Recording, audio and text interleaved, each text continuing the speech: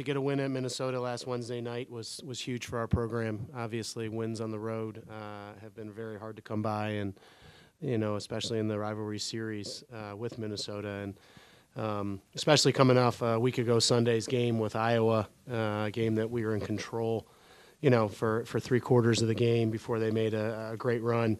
To get our kids back out there and fight off, not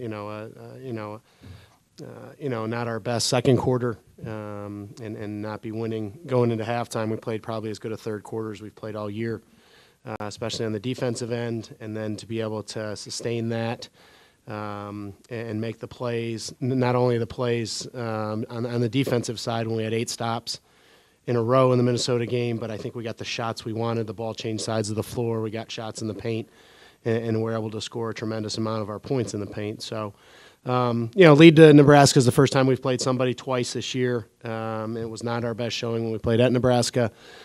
Great crowd, the opportunity to celebrate the 2000 WNIT championship team on Saturday. A lot of them came to practice on Friday, and I think that's so important with Coach Albright and the alumni, and to be able to have our kids talk about their experiences and share those stories. And then kind of a little bit of a back and forth in the first half. Again, very similar third quarter to Wednesday night in Minnesota. We held them to a really low shooting percentage, kept them off the free throw line in the third quarter, which was a huge problem in the first half. And then, it just did not get the stops in the fourth quarter that we needed. Sent them to the line 11 times, and just the ball didn't flow as freely as it needed to give ourselves a chance to win. I thought when we got the lead up, we hit when Amani Lewis hit the 3 to go up 1. It was huge. We had to get that next stop, and we forced a bad shot deep in the shot clock and gave up an offensive rebound for a 3. That ends up being the winning points. You can sit and put your head down and pout about it, or you can get ready and get, and know I think our team's improved over the last 2 weeks, and seeing how we played at Nebraska and see how we played, against Iowa, against Minnesota, against Nebraska. We've got to be able to take those positives and move forward. Take questions now for Coach. Dennis.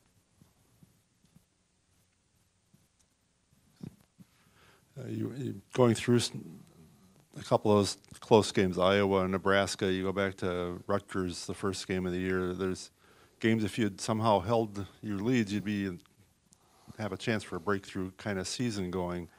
Are there consistent threads, or is it random plays in each game? Is there different issues that pop up from one game to the other, or is there something consistent through there when you aren't able to hold on?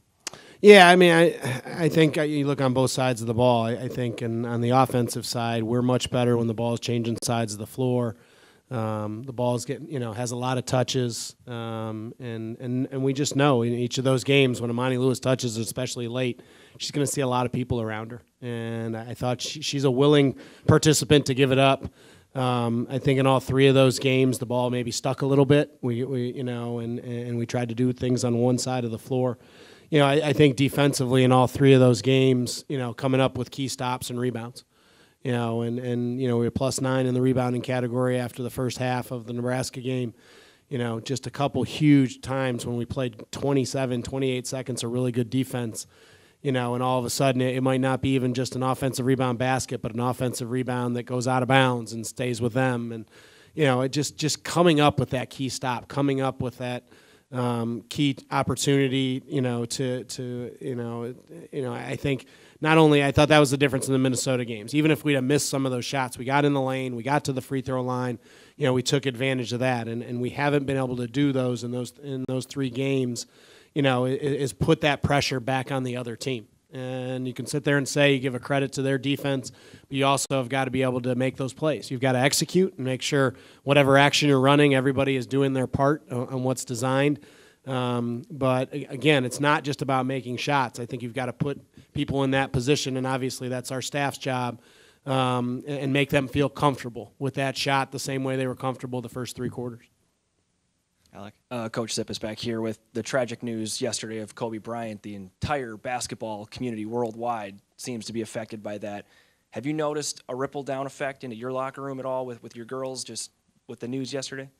Yeah, I mean, I reached out. We were off yesterday, and I think, some of them reached out to me first, and I reached out to all of them. Right now, there was no better, supporter of women's basketball than Kobe Bryant and his daughter. And I was fortunate enough last, summer to be at the WNBA All-Star game, and some other NBA players came and sat courtside and came in a couple minutes in and left a little bit early. Kobe was there before the game started. Kobe stayed and took pictures with every WNBA player. He was a dad, and I think that hits home even more with me as being a father and being a surrogate father to 16 daughters. And that's what I reached out to them and just said, life is too short. Do not take anything for granted. Take a minute, reach out to your parents tonight. Tell them how much you appreciate all their support, because things can change in an instant. And, it obviously brought unbelievable credibility to our women's basketball, universe. And that obviously trickles down to women's college basketball. But, whether it was bringing, helping showcase the great players in the college game or in the WNBA by visiting them and all the things he was doing in retirement, because he wanted those role models for his daughter. And I think our kids see that, and I think they're heartbroken. And again, I think we have a really close team, and I think it was really appreciated that I think them reaching out to each other as well, just knowing that this was something so unexpected, and that we've got to make sure and take these relationships that we have in the basketball community and never take them for granted. Dennis. Yeah, it's hard to follow that, but on a lower level issue, you had two scorers who've been pretty consistent all year with Amani and Abby, and you've always talked about trying to find that third. At this point in the year, do you see someone emerging, or are you going into games trying to look for who that night might be the third, and it might be somebody different each night? Yeah, I think sometimes it's based on matchups, and who we feel like, whether it's, I think Suzanne Gilreath always gives us an opportunity off the bench, but I think people know what her skill set is, and sometimes that helps the other perimeter players by taking some of that help away. Trying to get Nia Beverly started, whether it's, with the ball in her hands or actions to move the ball and get it back in her hands. Obviously, Sydney Hilliard's able to score the ball in a different way, and she scored it well in the first quarter, and then wasn't able to get on track as she has in other games. I thought Julie did a really good job in the fourth quarter. She made two huge baskets for us, on the one step-through play, and then obviously the three-pointer from the top of the key. No question. No question. We need that third score, and we need a perimeter score to be able to do that, to take some of the bodies away from Abby and Amani. I thought Amani shot it really well. From the free throw line extended. Obviously, she makes the three because that's what Nebraska was willing to give her after she got to the rim a lot the first time we played them. So, I think as we look at each team and see where's that best possibility going to be and try to build the game plan with that, it's not been one person, and I don't think it will necessarily just be one. I'd love for one person to kind of covet that and really hunt that action. But right now, I think as we look at each game and how they're going to help off of and who they're going to help off, what will that give us, and be able to be able to build a game plan to help that third score. You got Indiana first this week, and that's a program that's been on the rise the last several years and maybe having its best team this year. What have you seen in that program in general as you've watched that, and this team in particular, the challenges they present you?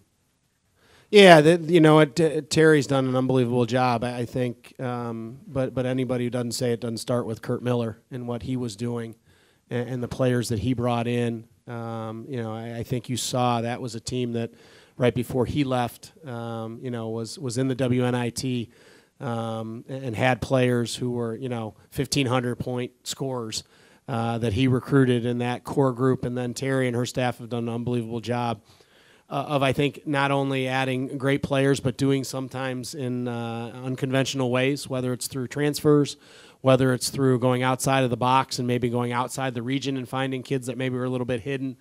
I think one thing you can always count on with Indiana teams with Terry Morin is they're going to be really tough man-to-man defensive teams. That's almost 99% of what they play. And I think offensively, that they have, they've had to change a little bit the way they played this year due to injuries, due to graduation. And you've watched their kids improve. We really thought Grace Berger, somebody coming out of high school, was going to be an impact player in the Big Ten. And she had some ups and downs as a freshman, and she's really emerged as a big-time scorer for them. Allie Patberg obviously started at Notre Dame, transferred into IU. Somebody who came in after not playing much in a year and a half at Notre Dame, kind of took the reins of the offense and gives them what they need, scores when needed, finds people. Jalen Penn is as good a perimeter player as in our league at creating her own shot and knocking down shots from the three-point line. So, it's a credit to her. I think they have looked and said, hey, we're not just going to be able to recruit Indiana kids or Midwest kids. Let's get outside of the box. Let's be open to transfers. And then I think the other thing that we all try to do is once you get those kids there, how much better can you make them? And I think they've done a tremendous job with that. Obviously, Janice Banks is there, former Badger. She's done a tremendous job, I think, with in-state recruiting, and now Indiana kids are coming. But also somebody that played in this league and was successful of being able to share her experiences with the players.